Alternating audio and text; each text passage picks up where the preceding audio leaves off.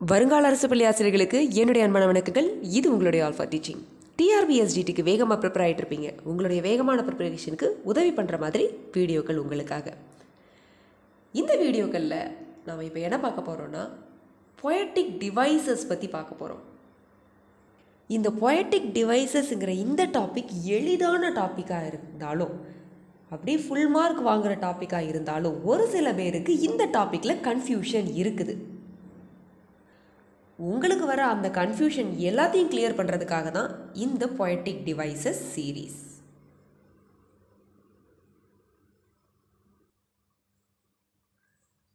So இதில் நம்ம என்ன பார்க்க போகிறோன்னா, உங்களுக்கு கொடுக்கப்பட்டிருக்கிற ப்ரிஸ்கிரைப் புக்கில் அதிலிருந்து தான் கேள்வி கேட்க போகிறாங்க. வேறு எதுலேருந்து கேள்வி கேட்க மாட்டாங்க. அதில் இருக்கிற ஒவ்வொரு போயமாக அதில் இருக்கிற Poetic Devicesஸாக நம்ம பார்க்க போகிறோம். பார்க்கும்போதே Poetic Devices பற்றின கம்ப்ளீட் எக்ஸ்ப்ளனேஷனையும் நம்ம பார்க்க போகிறோம். இன்கேஸ் அவங்க போயத்துலேருந்து கேட்காம Poetic Devicesலேருந்து ஜென்ரலாக அவங்க கொஸ்டின் எடுத்து கேட்டாலும் நீங்கள் ஆன்சர் பண்ணுற மாதிரி இந்த வீடியோ சீரீஸ் உங்களுக்கு ப்ரிப்பேர் ஆகிறதுக்கு உதவிகரமாக இருக்கும்.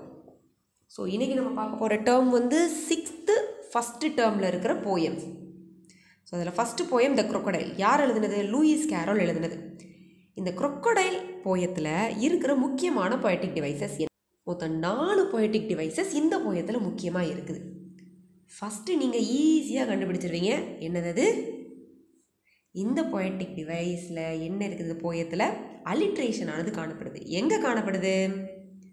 Seems, spreads. So repeated sound at the beginning of multiple வேர்ட்ஸை நம்ம என்ன சொல்லுவோம்? அலிட்ரேஷன் அப்படின்னு சொல்லுவோம். Multiple words group together. ஒரே லைனில் ஃப்ரேஸில் இருக்கிற வேர்டில் repeated sound. Cool as a cucumber, alliteration. ஓகேவா? ஸோ அந்த மாதிரி ரிப்பீட்டட் சவுண்ட் வந்துச்சுன்னா அதுதான் நம்ம என்ன சொல்லுவோம்? அலிட்ரேஷன் சொல்லுவோம். இந்த இடத்துல அலிட்ரேஷன் இருக்குது. நீங்கள் ஈஸியாக அதை கண்டுபிடிச்சிருவீங்க. இந்த போயத்தை நீங்கள் பார்க்கும்போதே நீங்கள் ஒன்று நோட் பண்ணியிருப்பீங்க. இந்த ஹவ்வு இங்கே ரிப்பீட் ஆகுது, இந்த ஆண்டு இங்கே ரிப்பீட் ஆகுது. இதுவும் ஒரு Poetic Device தான். அது என்னது? ஆனஃபோரா. ஸோ ஆனஃபோராங்கிறது என்னென்னா, repetition of a word R phrase. ஒரு வார்த்தையாக இருக்கலாம், இல்லை ஒரு ஃப்ரேஸாக இருக்கலாம், at the beginning of it multiple lines. சரியா? ஸோ ஒரு மல்டிபிள் லைன்ஸோடைய பிகினிங்கில் ரிப்பீட்டட் வேர்டு இல்லை ஃப்ரேஸ் வந்துச்சுன்னா அதுதான் நம்ம என்ன சொல்லுவோம்? ஆனஃபோரான்னு சொல்லுவோம். ஸோ இந்த போயத்தில் ஹவ்வும் ஆண்டும் ஆனஃபோராங்கிற Poetic Devices கொண்டு வருது. ஸோ ஆத்தர் இந்த ரிப்பீட்டட் வேர்ட்ஸை இன்டென்ட்டாக உள்ளே வச்சுருப்பார். அவர் நினச்சி, அந்த இடத்துல தேவை இருக்காது, ஆனால் அவர் நினச்சி வைக்கணுங்கிறதுக்காக வச்சுருப்பார். அதுதான் என்னது? ஆனஃபோரா. நெக்ஸ்ட் இந்த லைன் 1 பாருங்களேன். How doth the little crocodile improve his shining tail. How doth the little crocodile, இங்கே ஒரு பாஸ்ட் வருது, இம்ப்ரூவ் ஹிஸ் ஷைனிங் டெயில். ரெண்டாவது லைனை பாருங்களேன். And pour the water of the Nile pass on every golden scale. How cheerful he seems to grin, pass. How neatly spreads his claws. So இந்த இடத்துலலாம் ஒரு இன்டென்ட்டான pass இருக்குது. ஆனால் இந்த 4வது லைனை பாருங்கள்.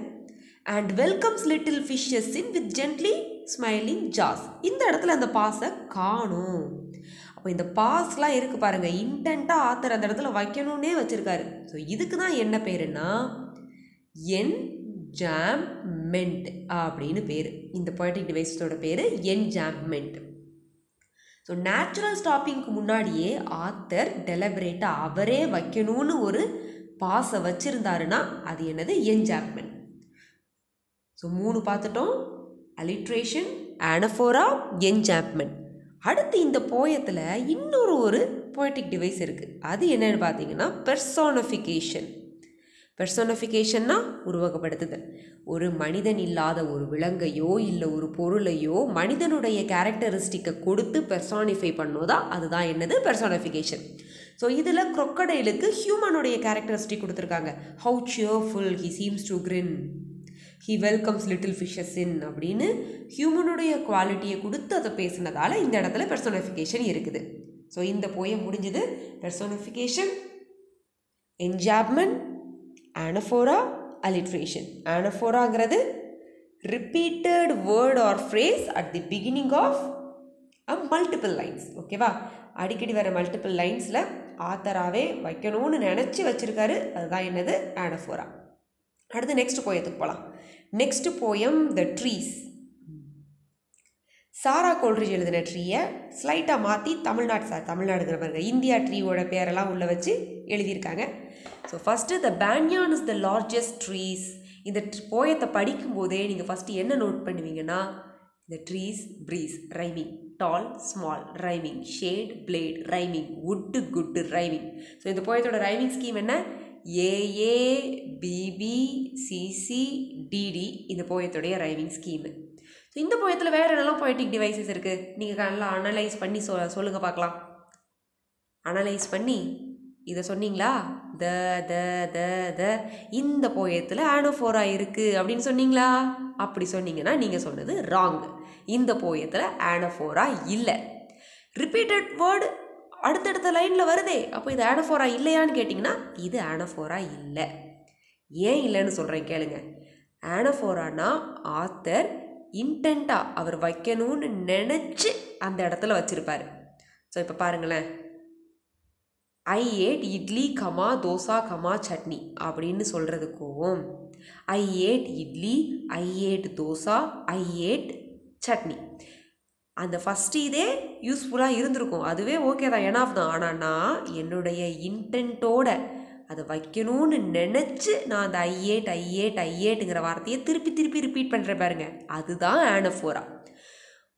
அதுக்கு ஒரு தனி மீனிங்கும் இருக்குது, அதுக்கு ஒரு தனி எம்ஃபசைஸும் இருக்குது. ஆனால் இந்த இடத்துல தங்கிறது ஜஸ்ட் டிட்டர்மினர். அந்த இடத்துல அது இல்லாமல் இருக்க முடியாது, அப்படி தானே? பேன்யான் இஸ் த லார்ஜஸ்ட் ட்ரீன்னு நம்ம சொல்ல முடியாது. லார்ஜஸ்ட் இஎஸ்டி போட்டிருக்கோம், அப்போ முன்னாடி த கண்டிப்பாக வந்து தான் ஆகணும். கரெக்டு தானே? ஸோ தங்கிறது இது அந்த சென்டென்ஸோடைய ஒரு ஃபார்மே தவிர அது தனியாக மீனிங் கொடுக்குற ஒரு வேர்டு எலிமெண்ட் கிடையாது. ஆத்தர் அந்த இடத்துல அது இன்டென்ட்டாகவும் வைக்கலை. அதனால் இது வந்து என்ன கிடையாது, ஆனஃபோரா கிடையாது. இப்போ நெக்ஸ்ட் இந்த போயத்தில் என்ன பொயட்டிக் டிவைஸ் இருக்குதுன்னு பார்த்தீங்கன்னா, நம்ம 10th 12th படித்த சிமிலி இந்த போயத்தில் இருக்குது. Dates leaf is sharp as a plate. இது என்ன? சிமிலி. இப்போ இது சிமிலினா எது சிமிலி கிடையாதுன்னு பார்த்துக்கோங்க. முதல்ல சிமிலினா என்னது? ரெண்டு அன்லைக் திங்க், விதவிதமாக வித்தியாசமான இரண்டு வெவ்வேறு பொருட்களை ஒப்புமைப்படுத்தி கூறுனா அதுதான் என்னது? சிமிலி. He walks like a lion அப்படின்னா லயனும் ஹீயும் வேறு வேறு பொருட்கள், வேறு வேறு திங்ஸு. அப்போ அதை ரெண்டுத்தையும் நம்ம ஒப்புமைப்படுத்தி கூறுனா அதுதான் என்னது? சிமிலி. இப்போ இன்னொரு சென்டென்ஸ் சொல்கிறேன் கேளுங்க. She looks like her mother. இந்த இடத்துல சிமிலி இருக்கா அப்படின்னு கேட்டிங்கன்னா லைக் இருக்கே, அப்போ இந்த இடத்துல சிமிலி இருக்குதானே அப்படின்னு சொன்னீங்கன்னா கிடையாது, இந்த இடத்துல சிமிலி இல்லை. She looks like her mother, அது நடக்கிறதுக்கு வாய்ப்பு இருக்குது, அப்படி தானே? ரெண்டுமே சேம் கேரக்டரிஸ்டிக் இருக்கிற element. She may look like her mother, ரெண்டு பேரும் டிஃப்ரெண்ட்டான ஆளுங்கள் கிடையாது. ஸோ அதனால் இந்த இடத்துல சிமிலி இல்லை. டிஃபரெண்ட் ஆப்ஜெக்டை கம்பேர் பண்ணால் மட்டும்தான் அதை நம்ம என்ன சொல்லுவோம்? சிமிலின்னு சொல்லுவோம். டிஃபரெண்ட் ஆப்ஜெக்ட் இல்லைன்னா அது சிமிலி கிடையாது. ஸோ இதை நல்லா ஞாபகம் வச்சுக்கோங்க. சிமிலி compares two different objects together. Okay. So இப்போ நம்ம நெக்ஸ்ட் பொயட்ரிக்கு போகலாம். நெக்ஸ்ட் பொயட்ரி என்னது? Spices அருள்ராஜுடைய poetry.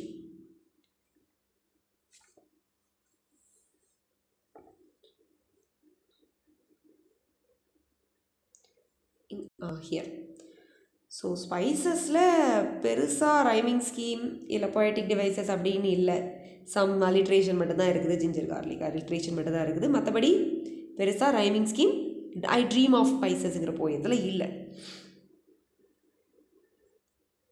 So that's all.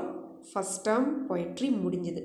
So 6th first டேர்மில் இருக்கிற அத்தனை பொயட்ரியுடைய பொயட்டிக் டிவைசஸை நம்ம பார்த்து முடிச்சிட்டோம்.